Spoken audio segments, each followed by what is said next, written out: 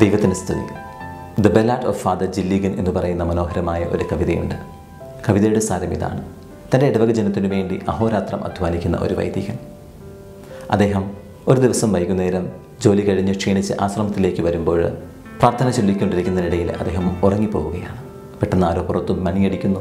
ചെന്ന് നോക്കുമ്പോൾ ഇടവകയിൽ തന്നെ ഉള്ള ഒരു സ്ത്രീയാണ്. അവർ സ്വന്തം ഭർത്താവിന് അന്ത്യകുദാശ കൊടുക്കുന്നതിന് വേണ്ടി വിളിക്കുവാൻ വന്നതാണ്. അയാൾ മരണസന്നനാണ്.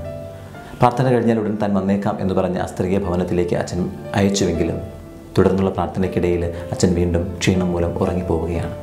ഉണരുന്നത് പിറ്റേന്ന് പ്രഭാതത്തിലാണ്. ഉണർന്നപ്പോൾ ഒരു ഞടുക്കത്തോടുകൂടി അച്ഛൻ ആ സ്ത്രീയുടെ കാര്യം ഓർത്തു. പെട്ടെന്ന് തന്നെ റെഡിയായി ആ ഭവനത്തിലേക്ക് യാത്രയായി.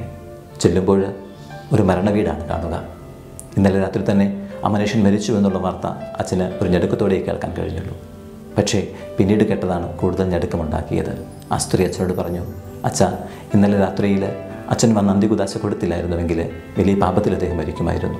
അന്ത്യകുദാശ സ്വീകരിച്ച് വലിയ സന്തോഷത്തോടു കൂടിയാണ് അദ്ദേഹം ഈ ലോകം വിട്ടുപോയത്. അച്ഛനോട് ഞാൻ എങ്ങനെയാണ് നന്ദി പറയുക? അച്ഛൻ്റെ കണ്ണുകൾ സജ്ജലങ്ങളായി.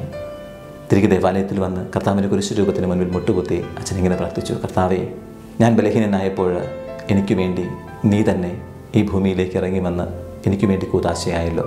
ഞാൻ എങ്ങനെയാണ് നിന്നോട് നന്ദി പറയുക? ഈശോയിൽ പ്രേമുള്ളവരെ, അവനോടും അവൻ്റെ വിളിയോട് വിശ്വസ്തരായിരിക്കുന്ന അവൻ്റെ അഭിഷിക്തർ ബലഹീനരാകുമ്പോൾ അവർക്ക് വേണ്ടി നിലകൊള്ളുവാനായിട്ട് അവൻ തന്നെ വരികയില്ലെന്ന് ആര് കണ്ടു? ഇത് ഒരു അനുഭവ സാക്ഷ്യം കൂടെയാണ്. ആമേൻ.